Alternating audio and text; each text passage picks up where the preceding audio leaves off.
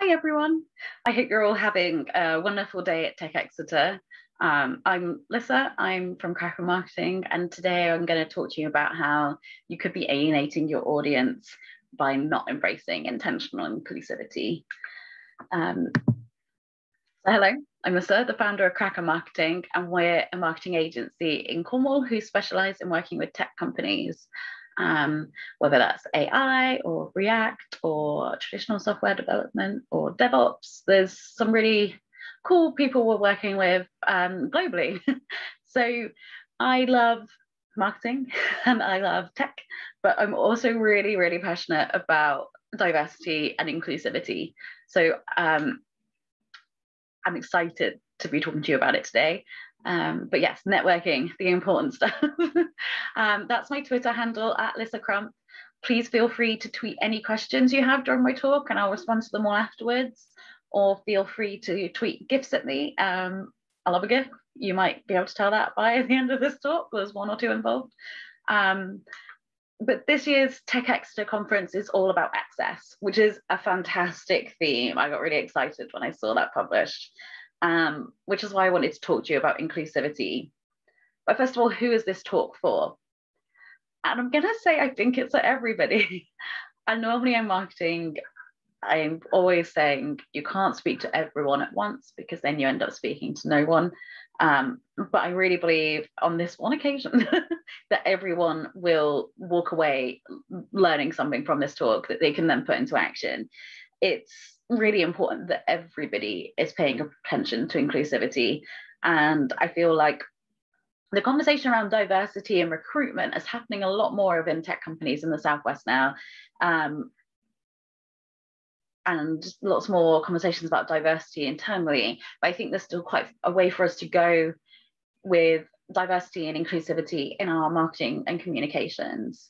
So I'm not here to tell anyone off or say you're doing it wrong, just to hopefully inspire you to make some changes, positive changes that will make a really big difference to your business and to your team. So first of all, let's talk about what is inclusivity. It wouldn't be a talk about a dictionary definition of a word. Inclusivity is the practice or policy of providing equal access to opportunities and resources for people who might otherwise be excluded or marginalized, such as those having physical or mental disabilities or belonging to other minority groups. And you might be thinking, hold on, that sounds a lot like diversity. Like, what is the difference between the two? And there is a really important distinction between diversity and inclusivity. Diversity is the state of being diverse or having a large variety. Inclusivity is the practice or policy of including people who might otherwise be excluded or marginalized. The distinction is that diversity is the people and inclusivity is the mindset. A team of one is not diverse, but it can be inclusive. Someone with an inclusive mindset welcomes diversity. So I hope that makes sense, because the difference between the two is very important, but quite nuanced. And it will help if you understand that for the rest of the talk. So I live in Cornwall, and it's one of the least racially diverse places in the UK. Like, it's shocking. It is 98.2% white, which is mad. So it's really hard to be diverse in your internal teams in Cornwall. But I think it's really important that we don't judge people on how diverse we perceive them to be. For example, two white men could find a tech company and then their first two hires are two other white men. Looking at that, you might think, oh, they're not diverse. Maybe it's not the right place for me to go as a woman or someone of color. It might put you off, but you could be wrong, as it is hard in a predominantly white place to have a racially diverse team, but you can still be inclusive. So we need to look at how they act. Are they allies? How do they behave? Are they welcoming and supportive and inclusive? And if a team is inclusive, as it grows, it will naturally become more diverse. Now, also, don't get me wrong. Some people are not diverse because they're just really toxic. I understand that. And yeah, that's definitely true. But we need to look deeper into people to try and understand if they're inclusive. And the place we will look for this is their messaging, their communications, their marketing. Is that inclusive? And often we tend to use people like us in our marketing and messaging. And there's a number of reasons for that. Sometimes it feels more authentic. Sometimes we don't have a budget to pay for stock photography or hire models, so we just got to take pictures of our existing team. Sometimes people just don't think about it, which is a complete privilege to have, but that can be the case. So whether or not it's malicious, a lack of inclusivity in your messaging is putting people off. It's losing you money. It's stopping people from buying or working with you. So it's really, really important that we address that. So why is inclusivity important?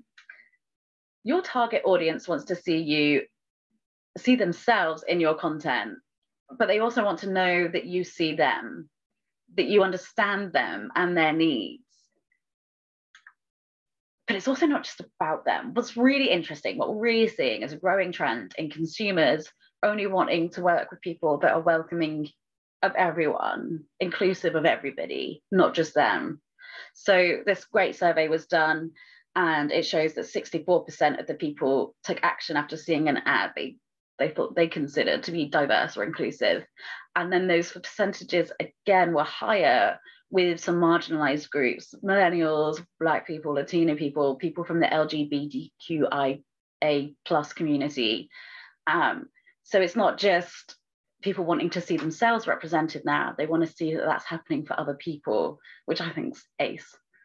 And it's like really important that, like, if you have not been part of an underrepresented demographic, it is hard to really understand how it makes you feel when you see yourself being represented, how powerful it feels when you see yourself being represented. As a queer, neurodivergent woman who's plus size, I don't see myself represented a lot. I see it growing, and I spend time in the places where I see myself being represented.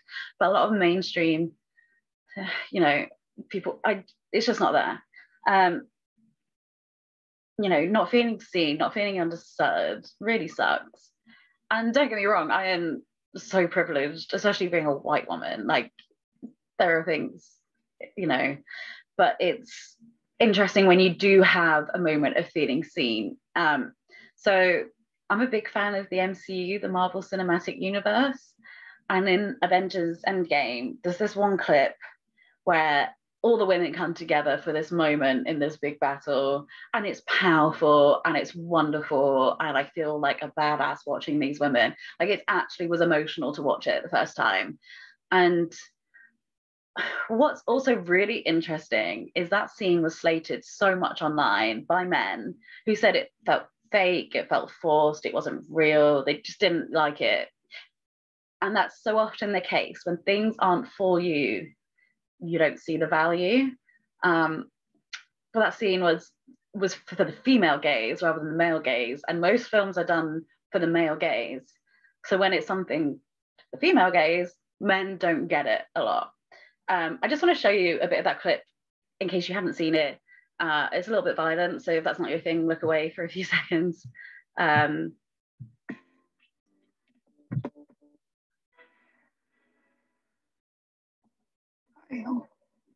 Peter Parker. Hey, Peter Parker. Got something for me?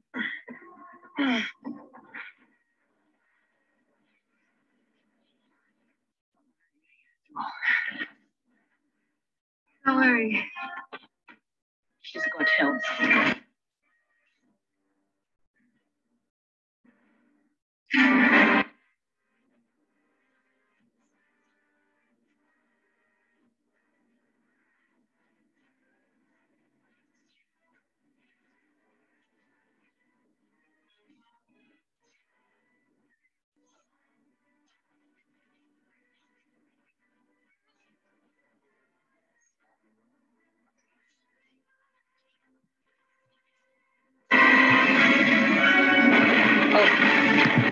I'll pause it there.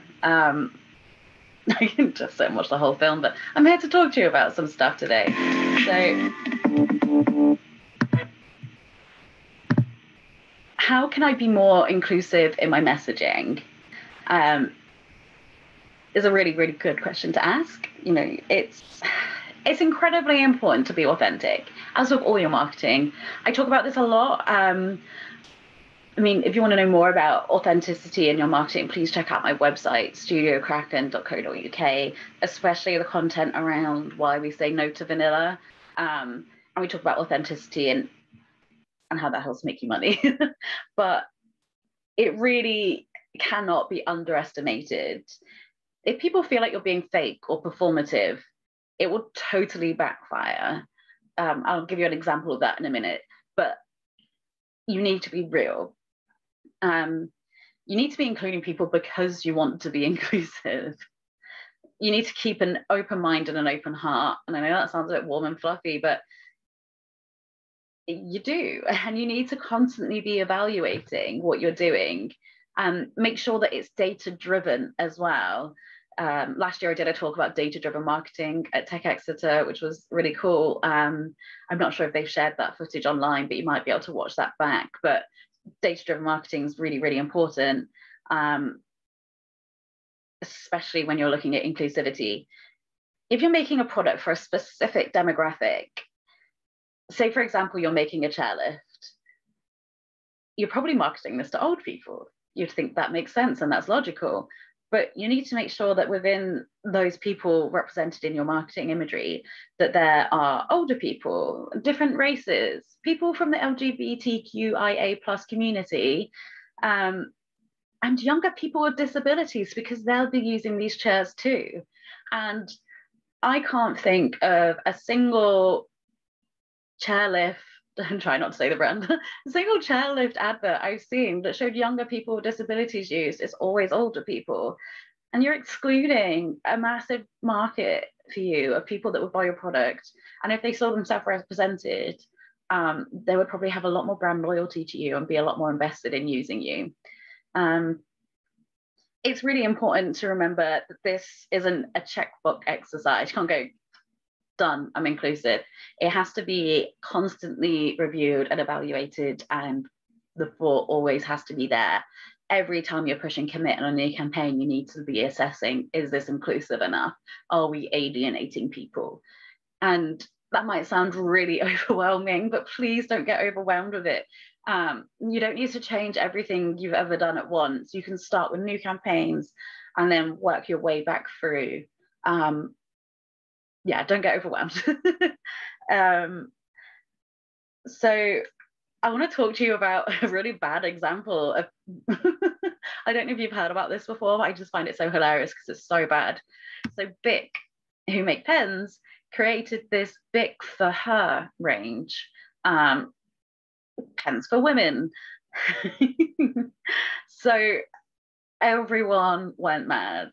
Like, here are some reviews from Amazon, which I just want to share with you because they're hilarious. Can these pens be bought individually? I only intend to write things until I find a man and get married. So it's a waste of my hard-earned secretary salary to buy the whole pack. The best thing about this pen, it's so stylish, tucked behind my ear while I'm perched on the corner of my boss's desk flirting with him. I was disappointed to find that only 1/5 of the pens I received were pink, or maybe more. I can't do maths. Oh, this is embarrassing. I was trying to buy these pens so as not to callous my porcelain hands or chip my pretty pink princess nail polish while writing the daily entries on love, loss, muffins, and muffin tops in a sticker-covered diary. Okay, there's more. I also trimmed down how many I wanted to put in this presentation. If you're looking for something to do, go look at the reviews because they are all absolutely ridiculous. But it was a ridiculous product. There are so many things that as women we need and we need to be seen for. Creating a for her range of pens was really, really not it. And there's a massive growing distaste for brands who, during Pride Month, just change their logo to have the Pride flag and are like, boom, we're done. That's not enough. That's not proper allyship. If you are saying that you support Pride and the LGBTQIA plus community, then you need to be, actually supporting it. Are you supporting your employees? Are you seeking diverse hires? Are you addressing pay equality? Are you contributing to organizations that support LGBTQIA plus rights? Or are you supporting people that are actively anti? Because if you're not, it's just performative. And I know this year in particular, I saw a lot more noise online about people being upset with brands for just sticking a rainbow logo up and feeling like they've accomplished something. So, unless you're actively supporting them, I'd stop. It's also really important to know your customer. And I know I'm giving examples of when things could go wrong, but don't panic.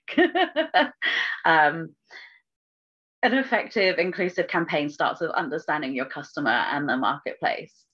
You need to look at what's culturally and emotionally meaningful for them, what's appropriate, what might offend them, what are they experiencing in their lives, and how can what you produce resonate with that and help them with that. And it's totally fine to not have all the answers. You can ask the questions, you can ask people. And I think people think often that market research is still a group of women putting on lipstick behind a two-way mirror, thinking of Mad Men there. And it's not. It can be really collaborative, it can be really uplifting, it can be really powerful. So, find avenues of speaking to your target audience and target customer or existing customers and ask them what they think. Is your social feed resonating with them? Is the images on your website, do they feel represented? Is the language okay? To take the time and ask the questions. So yeah, take the time to understand everybody. You don't even understand me. So I want to give you some examples of inclusivity in marketing. Now, I've talked about some things where it wasn't so great. I want to talk about some things where it is good. So Burger King did this advert. Let's have a look. Invited Impossible fans to the opening of a very special restaurant. Tonight we are at the grand opening of the Impossible Burger restaurant. I love Impossible Burgers. I hunt them down. I camped out to have the Impossible Burger. I have pictures if you want to see. And it feels like we're experiencing something big. And we had some great news for them. Yep, it's not an Impossible restaurant. I don't know. I might be disappointed. I might be excited. I'm so excited. I've been waiting for this. I've been stalking Burger King. The Impossible Whopper is now available in New York City. Yes, but no. The Impossible Whopper is going nationwide. Damn, that's good. It tastes the flame grill. It's perfect. We wouldn't have it any other way. This is incredible. I'm not gonna lie to you. It's here, and it's in every Burger King everywhere. Yes, the Impossible Whopper is now available nationwide. You too can go to any Burger King near you and try the Impossible Whopper. With a patty made from plants, no beef. Get it while it lasts. Only at Burger King. So, totally gave that away by telling you it was Burger King at the start. Sorry, guys, if you hadn't seen that. And I know some of the acting in there is a bit stilted, but this product is catering to vegetarians, to vegans, to people that don't eat beef, whether it's just religiously or dietary or just how they want to live their life. They are finally getting something for themselves. And also the casting in the advert, it feels effortlessly diverse. It feels real, like real people. A bit of the acting was a bit stilted, but you get the idea. This is a massive change from Burger King's normal comms to really welcoming other people in. And I love a burger, so clearly I'm a fan.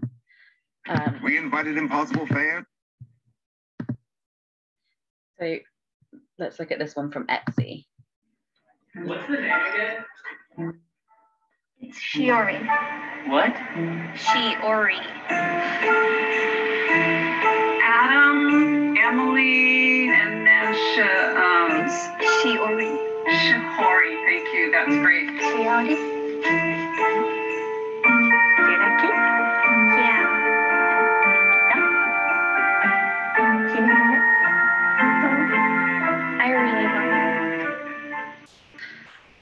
I love that. And also I should point out, my name is Lyssa-Fêe, so F-E-E with a circumflex on the first E. And I obviously as a child never grew up having my name on anything. It's ridiculous, but and actually I have a lot of problems impacting my name on online forms. Like, this is an accessibility problem. Sometimes I use them and it says it has to be a real name, but it doesn't like the hyphen and it doesn't like the circumflex. So it says it's not a real name. And that really invalidates me as a human, because you know what, it is. And other forms, I know friends whose surname is Yu, so Y-U, and they say, no, your surname has to have more than 3 letters in it to be a valid name. And that's a massive part of the population that have surnames with 2 letters that are then being told again that they're not valid by these forms. So it's really important that people are paying attention to these sorts of things, because I know if I'd seen this advert as a 10-year-old girl and I could have had my name on something, that would have been incredibly special and meaningful to me, because it just didn't exist. So the next one I want to show you is the Savage Fenty, or Savage X Fenty show. It's incredibly powerful. And Rihanna obviously is a musician first and foremost, but she is really changing the game. During this fashion show, they have trans women, plus size women, drag queens, all ages, races, shapes and sizes. Everyone is represented in this show. And it comes as like a real big middle finger to Victoria's Secret, who still just have the tall, skinny, predominantly white woman with the kind of really unattainable figure, and are really actually quite transphobic. There's been a lot of stuff in the press about them. I have read recently actually that they're really changing things up and they're finally listening, but I don't think they would have done it if they hadn't seen how successful Rihanna was with this. And Rihanna also dropped a makeup line, Fenty Beauty, and instantly released 40 shades of foundation, which is unheard of in the beauty industry. And that's so that every skin tone has a foundation that will work for them. And there are brands that have been around for 40, 50 years that only have 10. Can you imagine every skin tone in the for women in the world trying to fit within 10 shades? It's just really not inclusive. And their reasoning was it wasn't financially a good idea businessly. That wasn't a real word. But that it didn't make business sense, so they wouldn't do it. And Rihanna was like, hold my beer, I'm going to drop 40 shades at once and make loads of money, and really, really change the game. So she's doing crazy things for inclusivity. But let's watch a bit of the fashion show. Warning, it's women in lingerie. If you don't like that, please look away.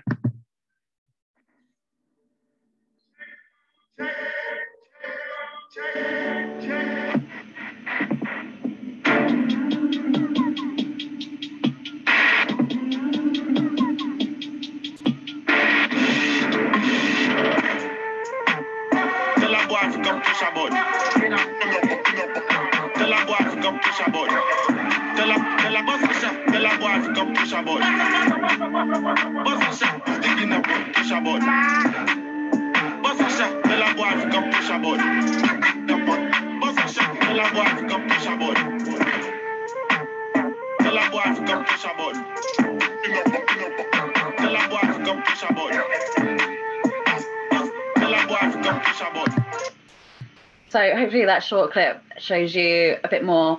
I think the whole show was available on Prime Video. So if you want to watch it all, it's available. I highly recommend it. It's a whole performance. Love it.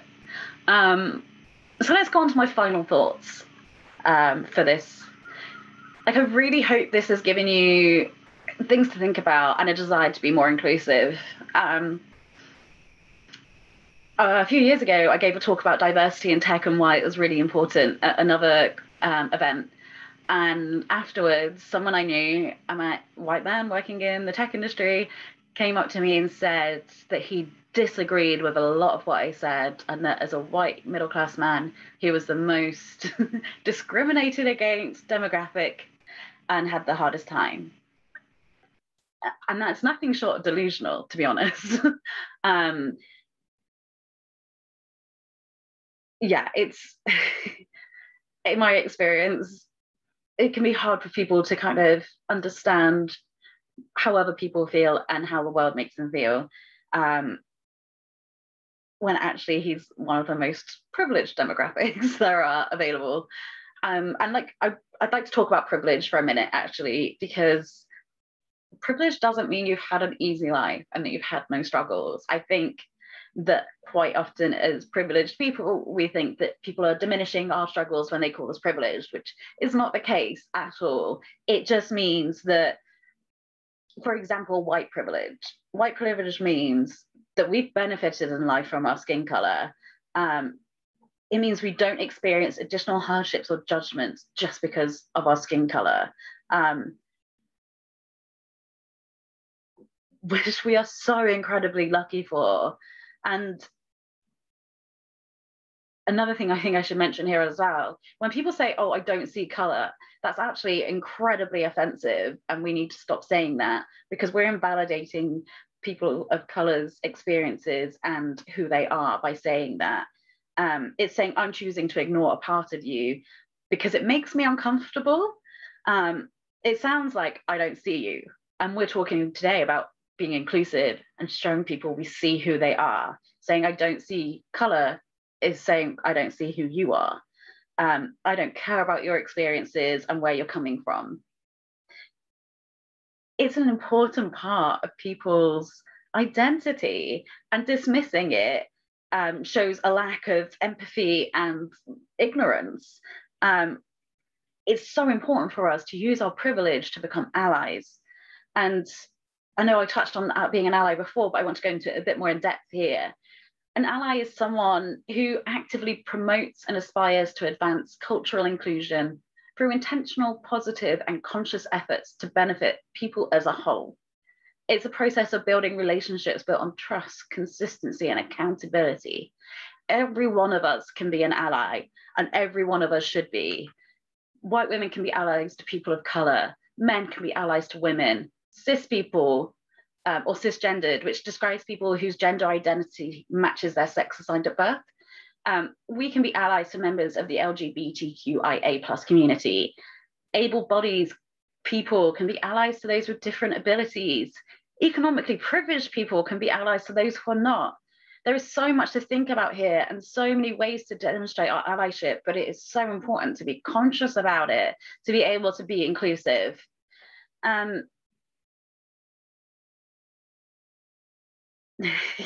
So what should I do now? Sorry, I was getting on a bit of a rant and I don't want to be ranty. This is like a positive thing. What should I do now?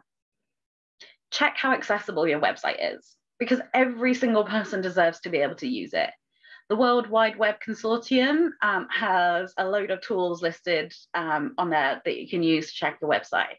So you want to make sure that people with screen readers can use it properly. So you'd be looking at the CSS and alt tags and things like that. You also want to check that the font and the text and the colors you're using are accessible. There's so many things that go into it, and I'm pretty sure there's other talks about that today. So I'm not going to go too much into web accessibility, but that's the first place you need to start with your website.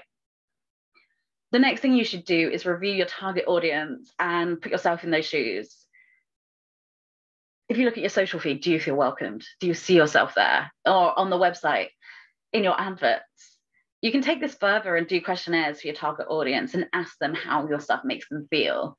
But it's so important to really, really put yourself in their shoes and be incredibly analytical about it.